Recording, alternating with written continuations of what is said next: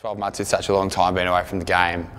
but you know, it was a good year last year to sit back and kind of see what I could do, and now putting that all into place and be able to get through the whole pre-season, and I feel it seems a bit surreal that the season's come around now, so I'm just super excited to get out there and start playing again. Obviously there's a lot of work that we do when we're in rehab, so you kind of focus on the little things, and even away from the injury, things you can get better on in the gym and stuff, so I'm feeling really good. I guess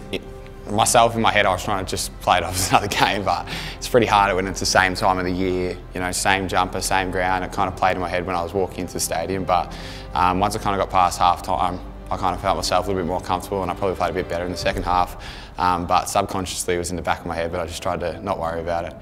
Yeah, it's been good. Something I've always wanted to do, and I guess something I've worked on since I've been at the club, and you know, we've got a really good midfield at the club at the moment now, and being able to work with those blokes in there and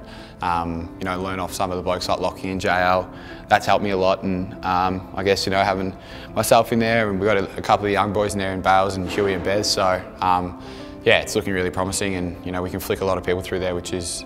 probably a good attribute to have as a footy club. Yeah, I can't wait. I love playing at the Gabba. I love the fans. I love the atmosphere we get out there, and to come back on a Saturday night, I guess, for round one, just kind of sets it up, I guess. So, you know, it's been a long time, and just really excited to get back out there and get going again.